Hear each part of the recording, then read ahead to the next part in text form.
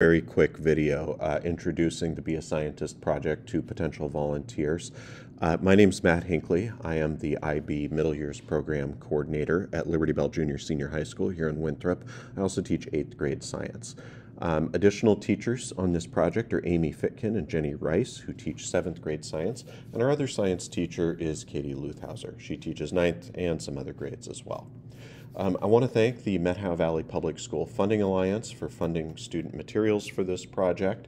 And I especially want to give a shout out to an organization in Berkeley, California known as Community Resources for Science, who developed this project with UC Berkeley graduate students and professors. Finally, I'd like to thank you, the potential volunteer who makes this project possible. Without you, there would be no Be a Scientist project. And I also want to acknowledge that I put the logo of the Mid-Columbia Science Fair on there because that is one of the goals of this project. So in this video, I'd like to talk a little bit about volunteering in our school district, this project, this school, our roles, that is teachers and volunteers, our students, and go through a brief week-by-week plan. I'm going to skip this next slide because that's designed for an in-person meeting. The Be a Scientist project has several purposes. First of all, we want our students to be motivated science students. Secondly, we want to further develop student understanding of the scientific process. That is, by doing individual science inquiry projects, each and every student develops their understanding of the scientific method relative to their own interests. We also want to provide equal access to individualized scientific investigation. As you may know, science fair projects are often done or greatly assisted by parents, and we want to move that mentorship and high-level work into the school so every kid has an equal opportunity. Lastly, you, the volunteer, the scientist mentor, give the students a great deal of personal motivation and a view into why science education is relevant in life. We'll get into that more later. So let's talk quickly about volunteering in the Methow Valley School District. In order to do so, you will need to fill out and return a volunteer authorization form. This is available on the school district website or in a paper copy at the front office. You need to provide a photo ID as well. Present both of these things to our school secretary, Debbie Bear. She'll scan them, make copies of them, and you will be good to go. This takes about 10 minutes, so you can complete it now coming into school, or if you arrive maybe 10 minutes early on your first day of volunteering, you can get that taken care of that day. Liberty Bell Junior Senior High School is a grades 6 through 12 school. We have about 340 students in those grades. And as you may know, just like the Methow Valley at large, we have high socioeconomic diversity. We have about 60 7th graders divided into 2 sections at our school. We are an International Baccalaureate Middle Years Program school. We've been such a school since December 2017. And basically, IB schools share a common philosophy, a commitment to high quality, challenging, internationally based education. What does that mean for you, the mentor? Well, not really too much. It's just something to be aware of. Student science classes are graded on 4 science criteria, and this project covers all 4. And those are knowing and understanding, processing and evaluating, inquiring and designing, and reflecting on the impacts of science. This is a common set of criteria or standards that all IB Middle Years Program students are graded on across the world. In addition, our students learn based on the Next Generation Science Standards, which are the Washington State Science Standards. So here's what you, the mentor, bring to the Be a Scientist project. Number one, you bring real science experience. You are people in our community, and you are role models. We aim for students to understand that they can have a career in STEM, and that those careers may not be what the stereotype of those careers that they assumed that they are may be. We use the Next Generation Science Standards. These shift the focus of science education away from just content. They have revised science education to include the practice of science, asking questions, analyzing and interpreting data, and developing and using models. So here are the outcomes that we hope for our project. This is really, for a lot of our students, the first time that they personally and individually get agency and significant control in what they are learning, selecting a topic, which opens a doorway to when they choose their own academic path in high school and beyond. This kind of lifts the veil of what is science and allows students to begin to think about career pathways and to identify themselves as scientifically literate. So let's talk about the various roles in Be a Scientist. We have all of these roles supporting the students doing these independent scientific inquiry projects. We have the teachers, both in terms of leading the class and me coordinating the project, and you, the mentor. You just being you is super valuable. All kinds of anecdotes from your career. Maybe you collected scientific data that failed after 2 years that you had to redo. Maybe you took a long and winding path through science education into your current or former job. All of those things are really valuable experiences for our students to hear about. So here are the roles of the teachers. I am the project coordinator. I'm here to make everything easier for you, the mentor. I provide in-class support, so when the students are doing their science projects, I will be there. I help the students develop their projects, and I will mostly supply and distribute materials to you and to the students. You can expect weekly emails, or at least on the mentor weeks, from me about the project. Amy and Jenny are the teachers of the students. These are both first block 7th grade science classes. Our classes are about 74, 76, something like that, minutes long. So we have a good amount of time for the students to do their science. Amy and Jenny will be helping the students prepare for this project, especially in between the times that you see them. They will help the students develop their project ideas, and as classroom teachers, they are responsible for classroom management. So the students themselves, these are 7th graders. They're 12 or 13 years old. As you know, they are social and they have high energy. Do a mental exercise for a moment. Remember what you were like at the beginning of 7th grade. What were you like in class? Did you have a science class? How did you feel about science? Our 7th graders are a microcosm of the Methow Valley. We have some students who have parents with doctorates and have traveled the world, and we have students who live below this poverty line with a single parent, maybe not having traveled outside of North Central Washington. This project gives every student the opportunity, and every student is able to complete it. We have incredible success rate compared to traditional class assignments, and this is all due to the buy-in from students and the ability to choose, and the small groups with mentors. If there are students with special needs, the teacher will provide modified versions, and we will group you with the students. Couple of ideas for working with middle school students. Give them clear directions, break tasks down into smaller chunks. If there are unmotivated or disinterested students, try your best to figure out what they're interested in and how they can connect that to science, but just be aware that it has nothing to do with you.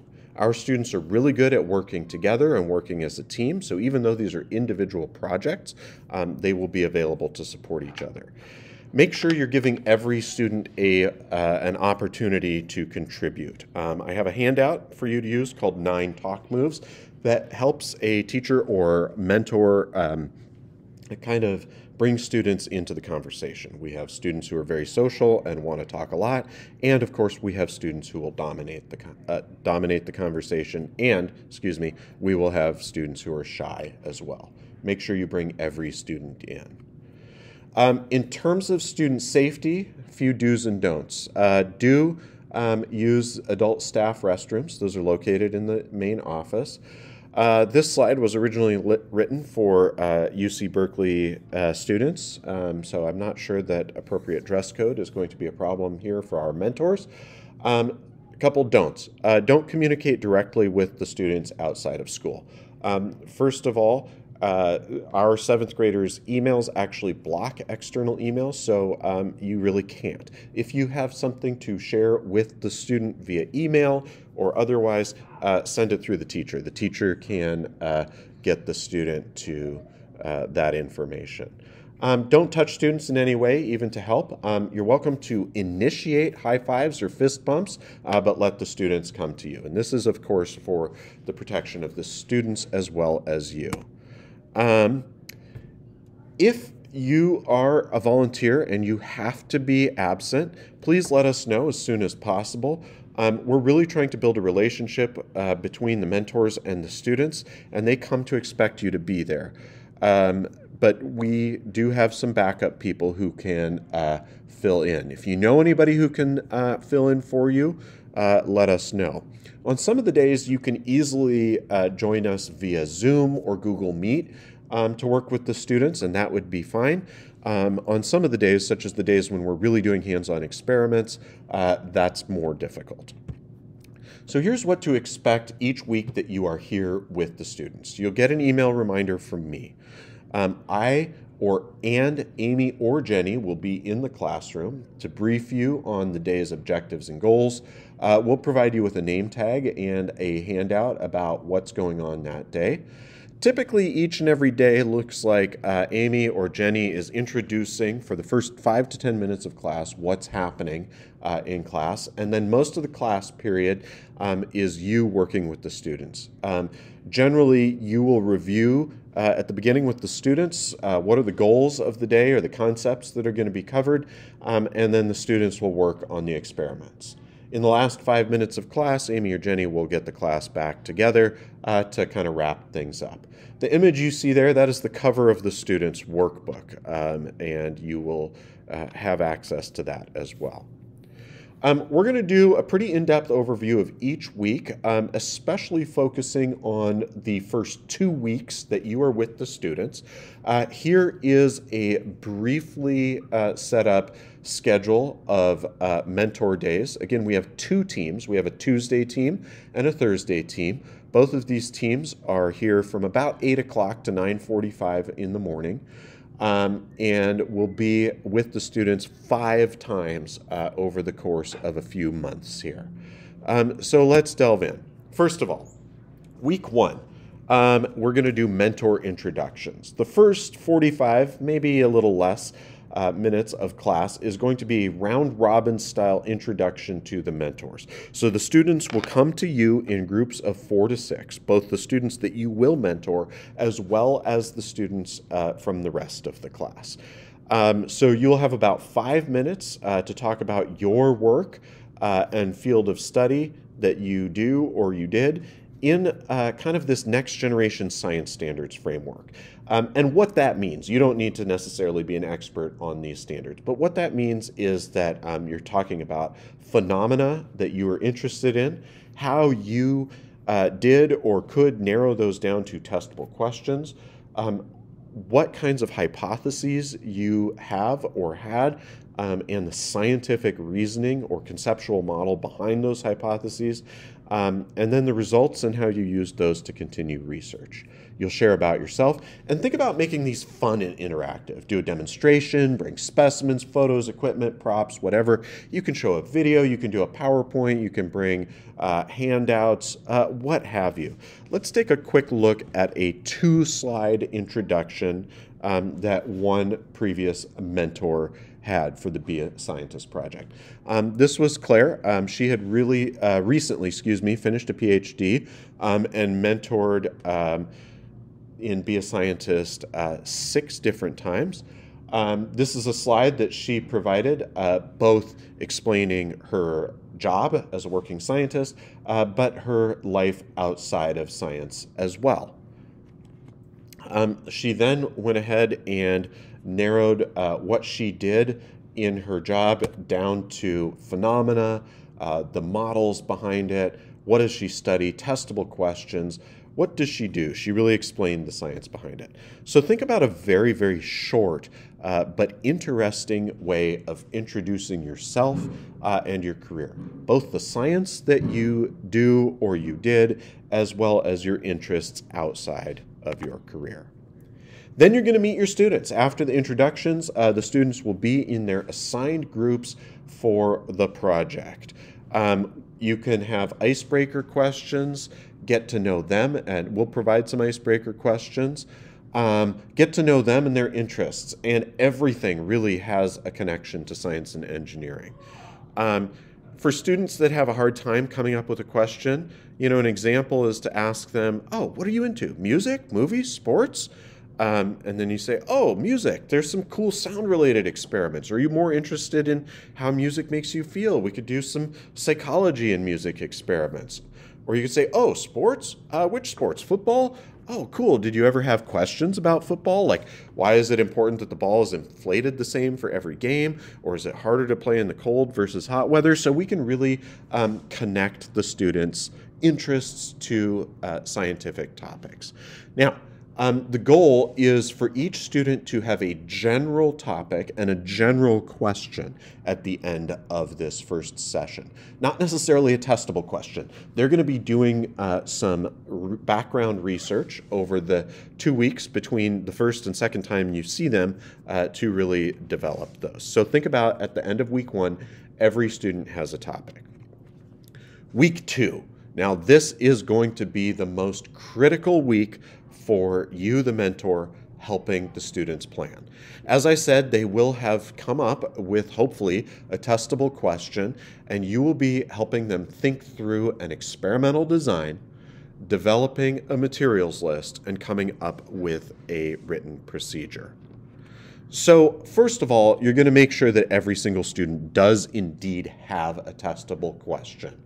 How does their independent variable affect their dependent variable? We want the students to have measurable quantitative results. Most experiments should be run during class time and kept in school, although we have some limited exceptions. We will have in January 2 class periods for students to be doing hands-on experiments. This can be extended to additional class periods as well as outside of class times. And those are going to be things for you to really use your judgment with the student on. Don't constrain them too much, but also don't be afraid to constrain their projects. Don't be afraid of big ideas. A couple of specific guidelines then. So first of all, no Mentos and Coke, and no quote-unquote volcanoes. We basically do not like those experiments. And also, there's a thing that some students might want to do called elephant toothpaste, and we're going to ban those as well. Every student's experiment should have a quantitative aspect. Think about any plant growth experiments as being somewhat limited just in terms of the time frame involved. Although we have plants called Wisconsin fast plants that the students can grow and measure or observe within the time frame provided. Those kinds of projects are things that the students might be coming in outside of their class time. So those plants and seeds projects may be for students who definitely have the responsible aspect of their personality that they're going to take care of that with. A couple other rules. Every project obviously needs to be safe, legal, practical, and ethical. Fire projects are okay with appropriate safety precautions, and other projects involving other things there that you see.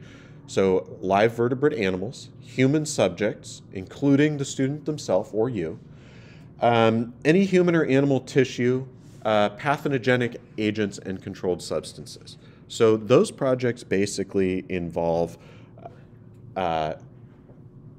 extra paperwork that the students are going to be doing. 5 minutes probably. Those projects are not to say we can't do those, but any of them are going to require extra paperwork.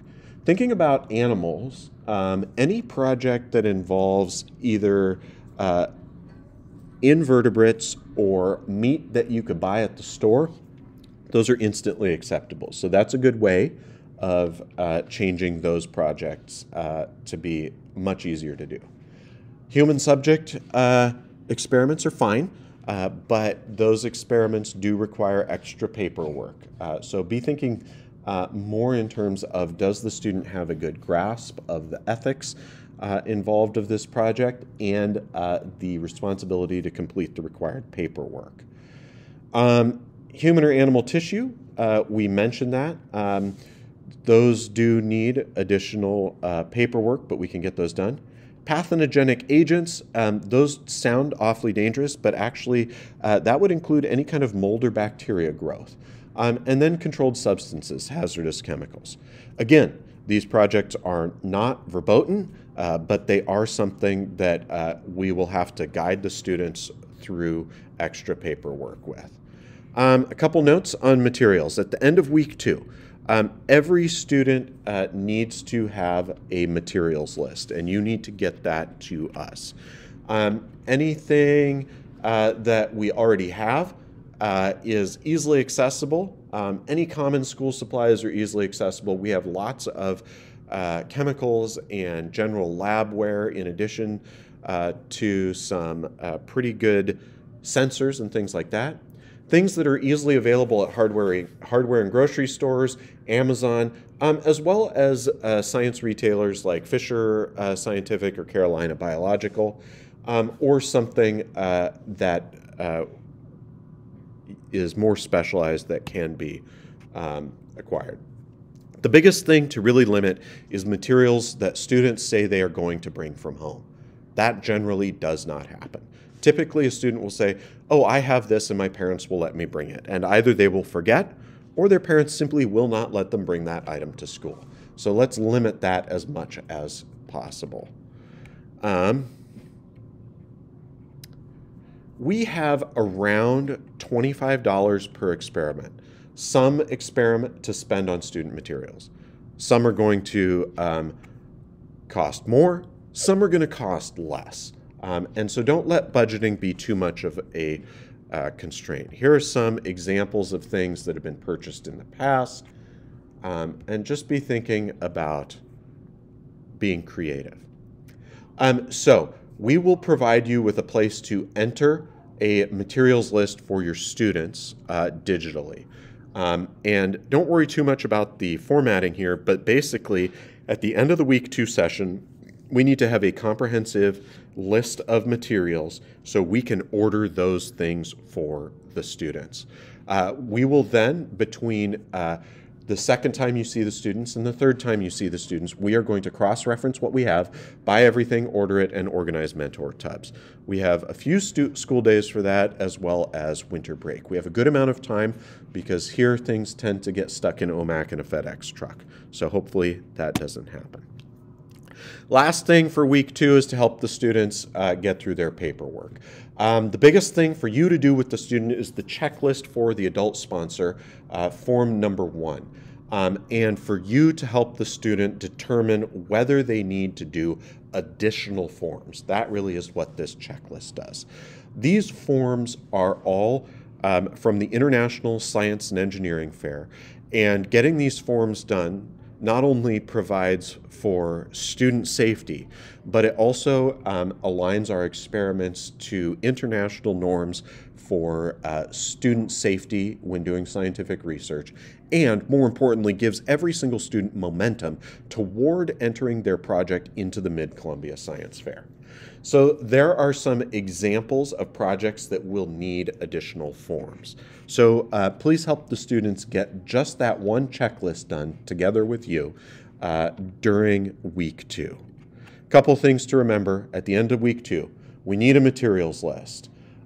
Students should have a plan, and the paperwork that students will be doing to get their project done should be known. That is to say, we should know what each student will need to do in terms of paperwork in your judgment. The next two we'll go through a little quicker. Weeks 3 and 4, these are experiment times. These are hectic, but they're fun. They're going to go by really quickly. Wear comfortable clothing. You don't mind getting dirty. We are going to be in and out of the lab, inside, outside. Come to week 3 with a little bit of a battle plan, and you'll be able to kind of think about that after week 2. You know what your students' experiments are going to be, or you will at that point. So having a game plan on working with the students is going to be super helpful. Think about who needs lots of help, who's more independent, who needs to be where, and most of all, be flexible.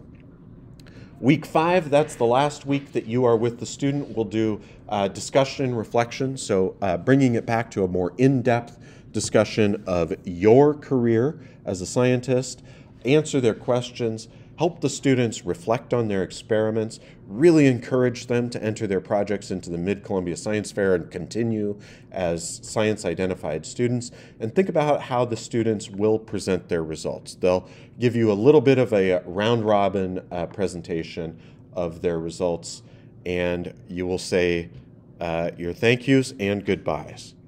So thank you for watching this video. If you have any questions, please email me. Before you volunteer with us week 1, look over the student packet, plan your introductions that you will do with the students, and in addition, please make sure you get the volunteer authorization complete. Thanks for watching. Bye.